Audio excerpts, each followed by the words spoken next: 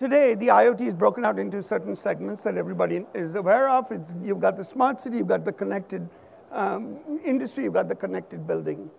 But if you were to double-click on one of those segments, you'll see that there's a series of legacy sub-segments in there. So if I took the connected building example, there's already a market vertical around security, around personal movement, around facilities, around boilers and heaters, about HVAC systems.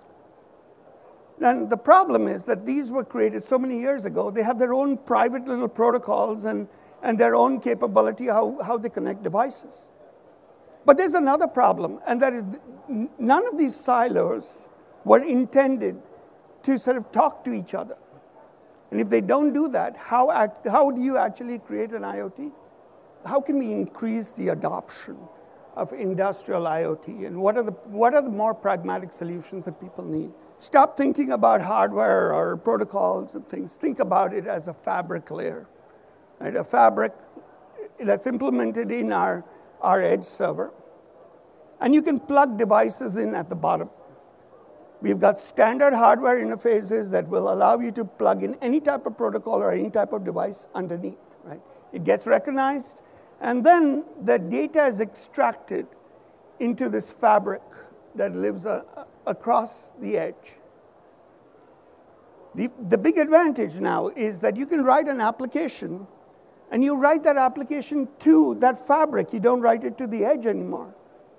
You don't write it to the protocol-specific deployments. And what this does is it guarantees you that if tomorrow a new type of protocol were to come along, like, I don't know, maybe 5G, and that gets deployed a lot, or NB-IoT or something, it will still work, right? But the other thing is, because you have this fabric, you basically create a very flexible environment. Now you create an environment where you can take legacy systems, you can take emerging systems, and and they can interoperate all the data between them, right? You can make it extensible, because tomorrow if NB-IoT comes along, you can add that into the mix. It's secure, it's open, and it's also portable, right?